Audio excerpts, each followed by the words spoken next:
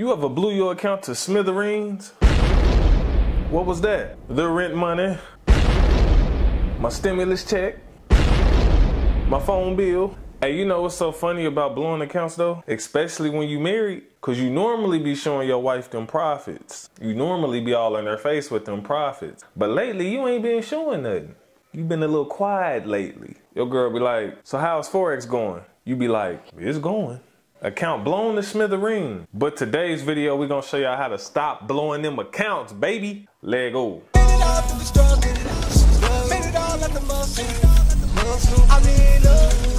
Wealthy Empire Network.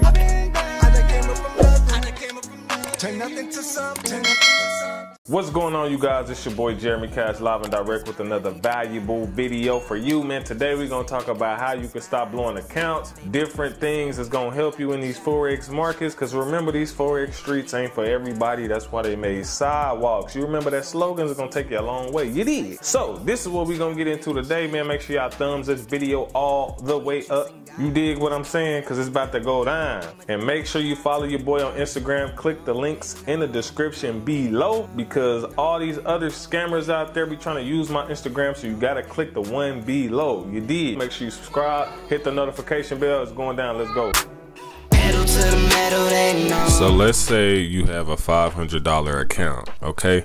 If you are using two standards, let's just hit sell. Let's hit sell on that. All right, now look at the free margin. You only have $247 left to work with. If the market drops just a little bit, that free margin is gonna drop even more, right? And so what you wanna do is you wanna calculate your free margin.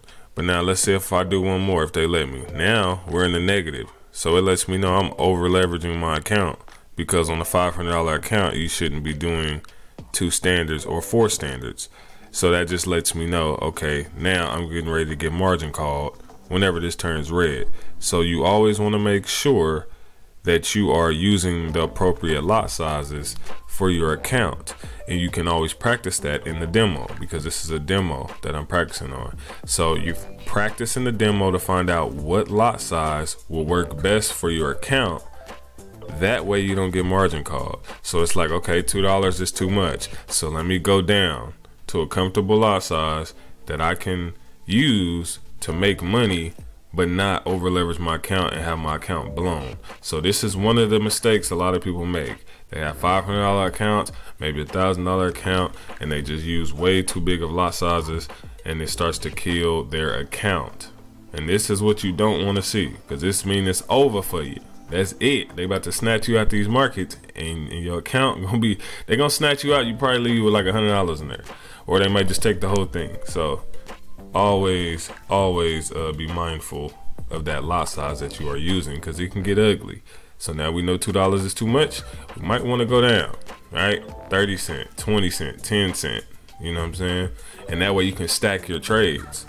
And if you want to stack your trades, it's easy to do. So if I do this, all right, now we have $400. But let's say I want to stack the trades. All right, take a look at the free margin when I do this. So let's say I sell. Right, still got $400 left. Okay, so if the market does go against me, right, let's say the market goes against me, I still got $400 of free margin to play with, and I'm only using a 10 cent lot size, right? So if the market does, let's say, go up here, and I believe it's gonna drop, then I can place another sell up there. Now I'm at $300 free margin, which is great. So now I can get a better position, still not over leverage the account, and still have enough free margin to let me hold before the market does what I need it to do. All right, and you do that on any size account, but you need to practice that in the demo first to see what's the appropriate lot sizes for your account size, right? And that way you can stack your trades, do multiple trades, and then that way when you finally get that push and that move that you're looking for, then you're good to go. So it's always important to cut losses quickly. That way you don't blow your account. So what do I mean by cut losses quickly? I'm gonna give you a perfect example. Let's say right here that this is a zone. All right, let's just say this is a zone. All right, and you placed a sell right here. Okay, let's say you say the market was gonna drop and it didn't. Okay, the market shoots up to this zone and you say to yourself, okay, if the market shoots up to this zone, I'm gonna go ahead and just cut that loss and I'm gonna just leave it be. I'll hop in on another trade later. But instead, the market does touch the zone and you like, man, I really feel like it's about to drop. I'm gonna hold a little longer, and then the market shoots way up here.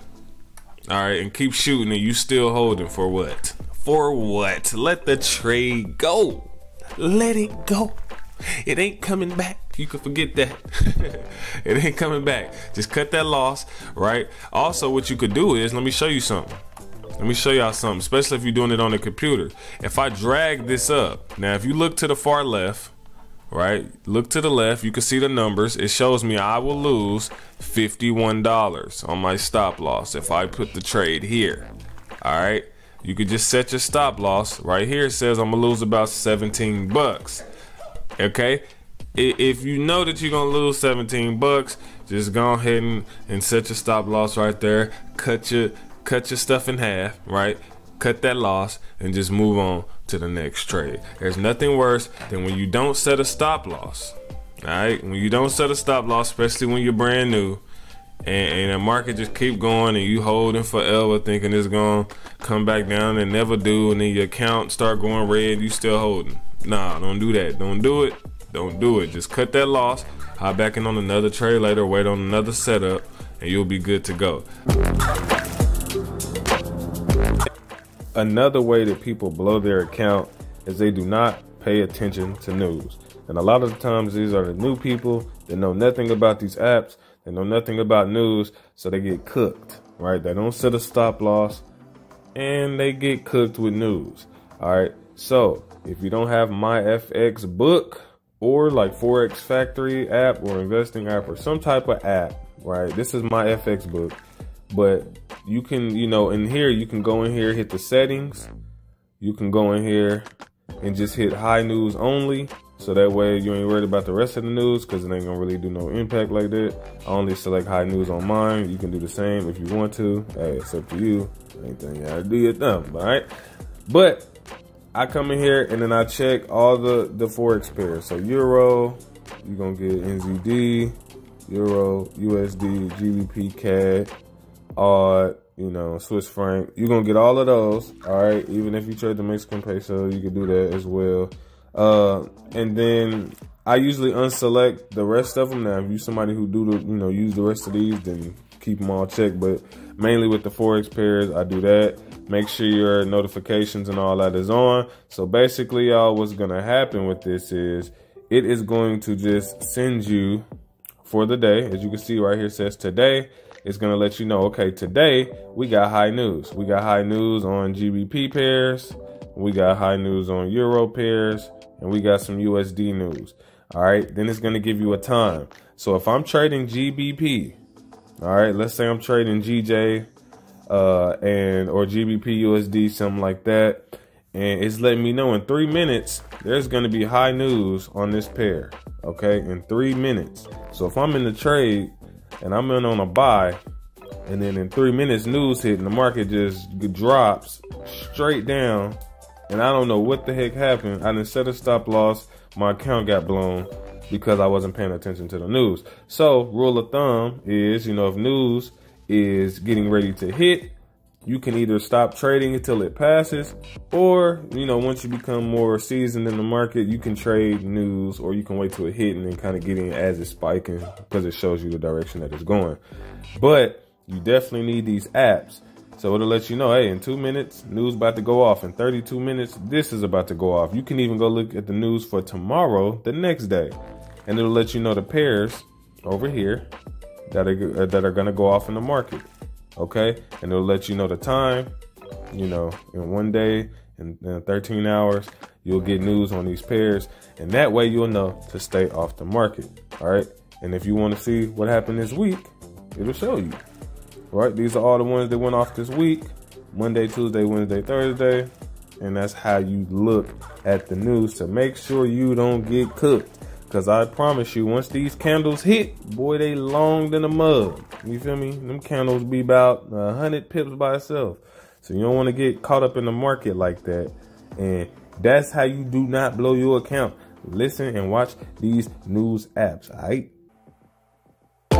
Another way that traders blow their account is by revenge trading. This is definitely something you want to stay away from, right? So let's say, you know, I hit buy. I'm just gonna give you an example. Let's say I lose that one. Boom.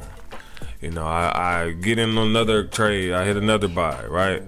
I start losing on that one. Dang. You know what I'm saying? I do another one. I start losing on that one. I try to get back in to make some more money because I lost. Try to make back what I lost. Get in on another one. It goes negative and I lose on that one too. Let's just say I just lost on all of those, right? Just give it up, all right? Just go ahead, shut your computer off, log off, get off your phone, throw your phone in the trash can, you dig? Take the app off your phone and just leave it alone. You don't want to go in here revenge trading because you will die in these markets. I'm telling you, it'll make you want to quit. It's going to make you say Forex ain't for you. I'm telling you, I done been there. Do not revenge trade. So the rule of thumb is, now this can be different for some of you, but what I would say is, after you done lost about 3 trades in a row, it's time to just give it up for the day. All right, come back next day, come back in a week after you done took a breather. Because I'm telling you, losing 3 times in a row, especially if you over leverage and you really just kind of took a big hit on your account, you know what I'm saying? You put 1,000 in, now you're down to 300. You sick at this point. You're mad, you know what I'm saying? And can't nobody talk to you. So it's like, look, after you take, you know, don't over leverage. You take about 3 losses. You had sometimes you have a bad day, sometimes you have a bad week. Just go ahead and say, you know what? I'm not going to try to make this money back. I'm going to come in here with fresh eyes the next day or next week, and I'm gonna get back in these markets. But the moment you start trying to revenge trade and make back money that you lost, that's when it's over for you, because then you start killing your account. You start not even analyzing the market. You just jumping in, jumping out, and it's ugly for you. So do not revenge trade, all right? And last but surely not least, most people blow their accounts because they just trade way too much. I see people all the time. I'm talking about, you'll be on the chart early in the morning, all throughout the evening, all the way at night, get up at 3, do the same thing the whole day, every single day of the week. I'm like, golly, you bound to blow that account. You bound to blow. You're trading way too much, big fella. You're trading way too much. Stop doing that, all right? So what I tell people to do is, once you hit a goal, set a goal first. Set a goal. Once you hit that goal, stop trading. If you want to trade more, go trade in the demo. Okay? Go trade in the demo, because guess what's going to happen to your account? It's going to be blown to smithereens, and you don't want that. All right? So do not continue to trade all throughout the day. Set a goal. Even if you hit $50, let's say it's taking you a long time to hit your goal. Just whatever you got, stop right there, come back another day. Because if you keep trading, 9 times out of 10, the money that you made, you will lose it. If you made $300 for the day and you're excited, and you're like, man, let me get to 6, then guess what? You're gonna lose it because you keep trading. Greed. It's called greed, guys. It's called greed. All right, stop being greedy. Get your money, set your goal, get your money, and get out. You trading from 3 a.m. all the way to 12 at night.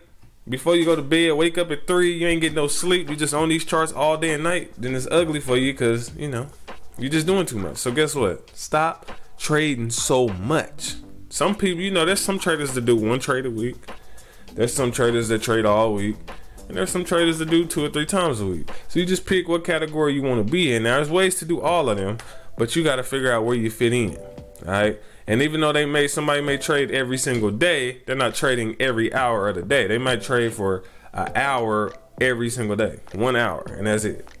Some people trade 8 hours a day like a job, and it get ugly on them accounts. So definitely don't trade all day.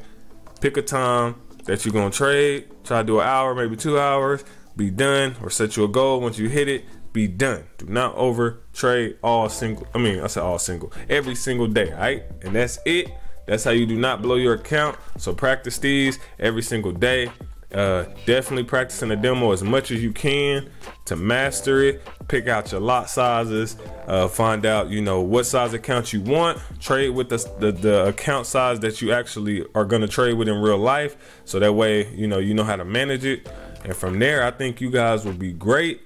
Other than that, I am out of here. Peace.